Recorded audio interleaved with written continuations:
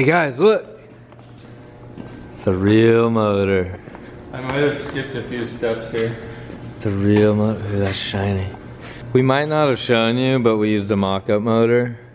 But then now the real motor's here, and it's connected to the trans. Yes, it's an automatic. I know, but that's what the customer wanted. He wants to do straight line things. So, has this little billet adapter they make because drag racers use that type of transmission all the time onto a 2J. So it wasn't actually that hard to figure out. You just got to buy a couple parts, and then we're together and in, or those are together and in. But Joe's gonna throw this in the car. He already made mounts and painted them, and then later we're figuring out how we're gonna lay the radiator down in order to get an intercooler, or maybe make like a little V-mount setup or something that'll allow both of them to fit in the nose. Like, there's a lot of room forward, but you just can't stack things like traditional way, like, because the height isn't very good. And this guy already had a really good radiator, dual pass with fans, so we figured it's a big Ron Davis one, so we figured just use that, weld ends onto the end of it, maybe use the same oil cooler he had. We just need to do an intercooler, a big treadstone one. So I think this is pretty cool. Oh, you want me to hold that dangly? Yeah, if you don't mind. That little dangly guy. I don't think it's gonna get in the way, but we'll find out. You gotta go up a little bit. Or just over. Yeah. Yeah, yep, made it. Yeah. Yeah. Yes. Yeah, yeah. Well, this is a 3/4 stroker, like we told you guys, shooting for 1,000 horsepower. And hypertune manifold. It's gonna be good. We'll show you more when it's in. Oh, Joe did do a little bit of fiberglass work on the firewall, because this was all fiberglass and we had to cut it instead of, you can see it better from the inside, welding. You just got to cut a hole and fiberglass it back shut. It's right in the way of where the gas pedal kind of area is, but I think it just allows the gas pedal to stay in its stock position, so we won't have to modify that. We'll find out more when the fiberglass is dry, but it looked like it would clear.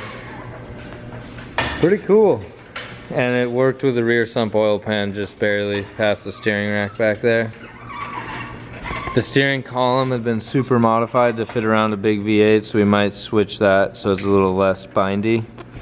You don't want a bindy steering column. No one likes those bindies. Because it has that double joint there. If we could eliminate that and just have a normal U-joint and then one other one at the firewall, be much easier. Alright guys, update on the Corvette. Oh, there's Bill with parts. Yes. Bill's the best. Okay, the Corvette motor, this 540 Merlin big block with AFR heads. Robert had me try and sell it. It actually sold relatively quickly to someone I already know in Utah, so it's leaving, and he's gonna also buy the Holley Dominator EFI and get these headers. So see you later, big block. You're on to a new home, someone that'll like how loud you are. And then we'll give you guys updates very shortly on the Corvette with all the 2J stuff that's happening. It's gonna be overwhelming how cool it is. We kind of already did some of it, but we're gonna wait and then walk you through everything we did. Let's go look at it. So we did a bunch of work on this and planning, and Joe did a million things of fab work and plumbing. We didn't film as it happened because it kind of happened in small sections and big sections. I don't know, we didn't film it.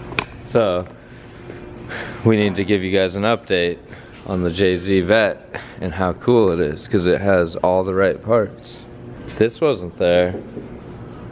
That wasn't there. The turbo. That's not a turbo, that's the alternator. Oh yeah, that alternator that looks like a EFR turbo 9280 wasn't there. Was that?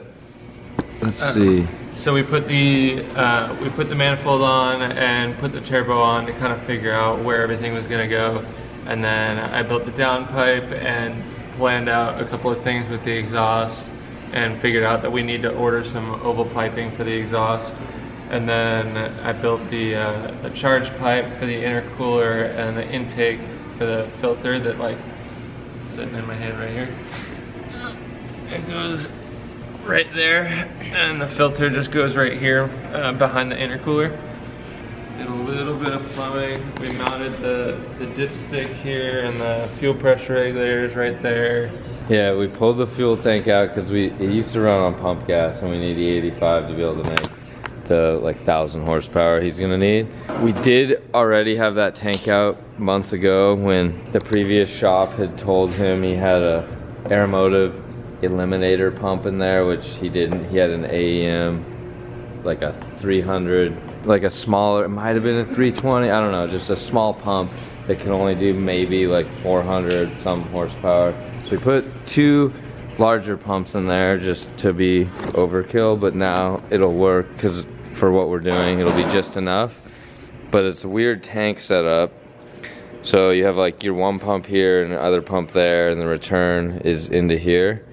What we're gonna try and do is get them to go to 1 or do dual feeds. We haven't figured that out yet. We were gonna do dual feeds, and then we didn't have enough hose, so we gotta order stuff. Keep running into the problem. We need to order a bunch of stuff because there's a lot that needs to get done on this car. But we were talking about the mounting of like the V-mount setup, and it wasn't done yet, and how that I think was done, but this didn't have the intakes on it last time, huh? Oh yeah, I forgot about that. And like we had mocked up a Hypertune in there. Now there's his Hypertune showed up, so it's just not on though because he's got to work underneath it. And then he built like all the charge piping to and from. It's not a lot of charge piping because it's pretty close, but he did do that. It's like a 3.5 feet total of piping. Yeah. It's pretty easy, but it has to be fit just so. And then he was doing like coolant plumbing, did a lot of power steering plumbing and changing reservoirs, and there's even an oil cooler tucked back in this like hidden spot down in there. See, it's a coil one. Might not have. You might have, and then you got this guy down here now for the oil. That is all that we did.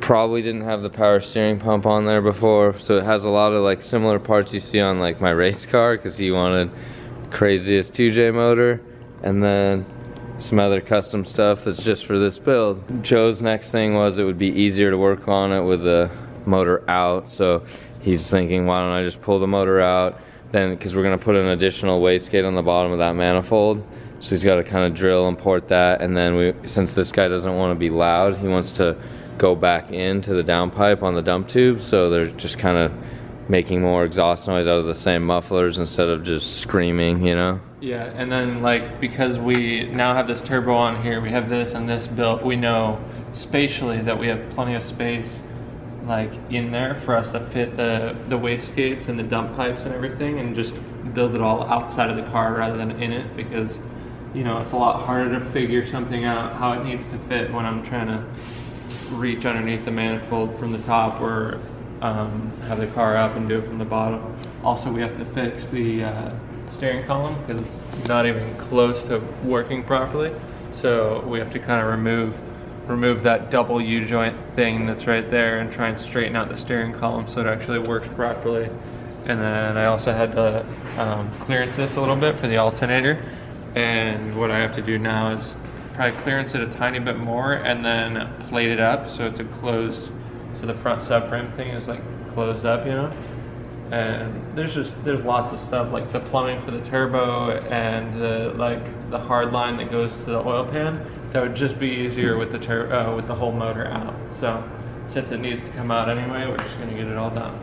Yep, so we're gonna pull the motor out, and while it's out, do a couple changes that we need to do, like he talked about, other things he probably forgot to talk about, lots of details, and then we're gonna keep working on this 2JZ Vet, and there'll probably be an update for you guys. Maybe, depends how fast Robert wants to work on it, because this is an expensive project, probably in like a month after this. All right, talk to you guys soon.